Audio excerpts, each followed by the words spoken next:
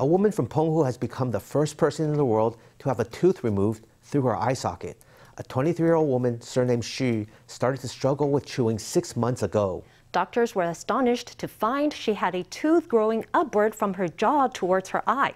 To save their patient from eye damage, they removed a large number of teeth, but the upward-pointing tooth could only come out through the eye socket. This pioneering surgery was a major success. This woman, surnamed Xu, flew in from Penghu to thank her doctor for an unprecedented surgery that gave her back her capacity to speak after a tooth began growing toward her eye. Apart from the appearance, it was also affecting my eating, and it was affecting my ability to bite down. And when I spoke, saliva came out of my mouth because it had pushed on my forefront incisors and distorted them. That was so inconvenient in day-to-day life. She was unlucky enough to have a tooth grow in the wrong direction out of her jaw, upward. It was caused by a very rare bone disorder.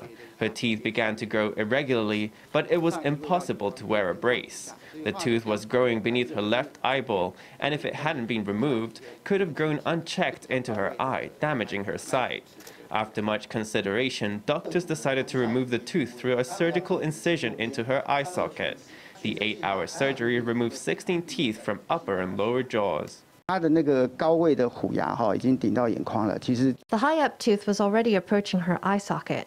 Before long, it would have broken through into her eye and could have damaged her eyeball, affecting her eyesight.